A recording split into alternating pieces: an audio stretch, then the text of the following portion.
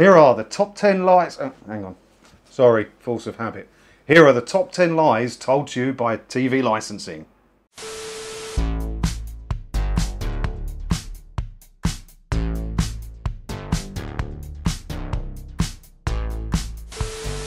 You can be caught watching TV by a detector van.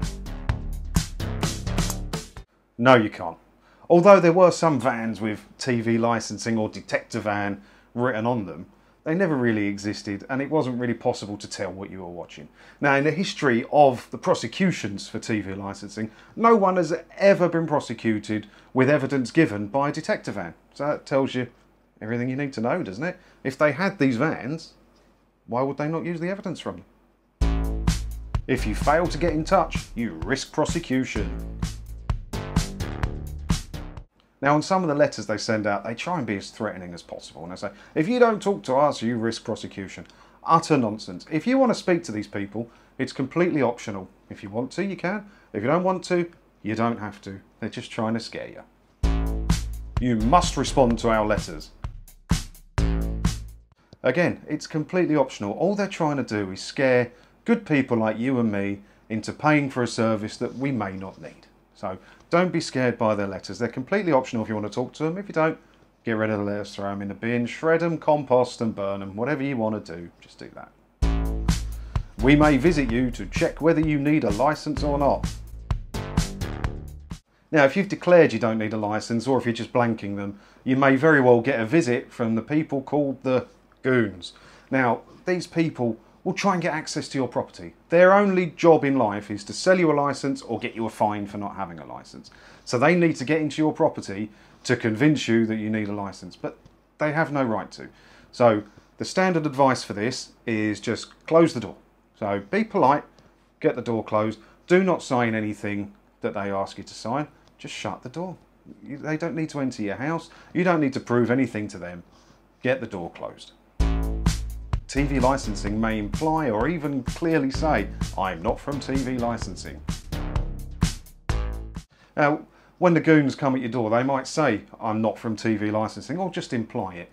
But in fact, their charter states that they must clearly identify themselves. So this is probably just a tactic to get access to your property so they can try and sell you a license. These guys are sales agents, that's their job. And when was the last time you let a sales agent who randomly knocked on your door into your house? So get the door shut, don't sign anything, don't talk to them. TV licensing consistently say you may be fined up to £1,000. In reality, the average fine is about 176 quid. But the giving out of the fines is a very rare thing indeed. Not that they want you to know that, they want you to think they're fining people all over the shop so that you'd be scared enough to pay for a TV licence. Don't worry about it. On the TV licensing website, they state if you use Amazon Prime or Now TV or YouTube, you need a TV licence. Now, they've worded this in a way to scare normal people into paying for a licence they may not need. If you read it carefully, it does say that if you watch anything live on these services, you need a TV licence. But many people don't read it carefully. So they just see, oh no, Amazon Prime, Now TV, they've covered it, now I can't go licence free. Don't worry, you can watch live TV on Now TV especially, but there are some live sports and things on Amazon Prime as well. But if you don't use that service, you don't need a TV licence. So you can use Now TV all you want, you can use Netflix, Amazon Prime, all you want. Don't worry, as long as you don't use the live features, they're just trying to scare you into paying for a licence. If you own a TV and you watch stuff on it, then you have to have a TV licence. Now, it doesn't actually state this on the TV licence website, but it doesn't actually tell you it's not true either. Now, back in the day, you may have had to have a TV licence if you owned a TV. That is not the case anymore. The licence is based on what you use your equipment to do. So if you don't watch live TV or use BBC iPlayer, you don't need a TV licence. No problem. Have as many TVs as you want. You can have thousands of TVs in your house. The licence is based on what you use those TVs for. TV licensing is not an entity in itself. That's right, TV licensing is just a brand name from the BBC. The BBC have full and total control over TV licensing.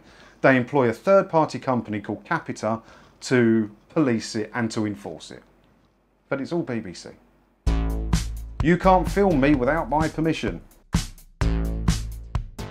Now, many people who get visits from the goons do like to film them, and in many ways it's not a bad idea for your own security and your own protection to show that they're not trying to fit you up. But many people do try and have an argument on their doorstep so they can put it on YouTube. I don't agree with that part of it, okay? But the goons will say to you if you start filming, you can't film me without my permission. This is utter nonsense. If they're standing on your property, you have every right to film them. They can't say no. But even if your front door walks straight out onto the pavement, for instance, and they're standing on the public street, you can still film them without their permission. It's allowed to film people on a public street without permission. So don't worry about it. If you want to record it for your own safety and security to show you're not getting fit up or anything, then you film it and you don't worry about what they say about it, all right? So just a quick video today. That was the top 10 lies told by TV licensing. Do you have any others? If you do, leave them in the comments below and maybe we'll do a follow-up to this video as well. Thanks for watching.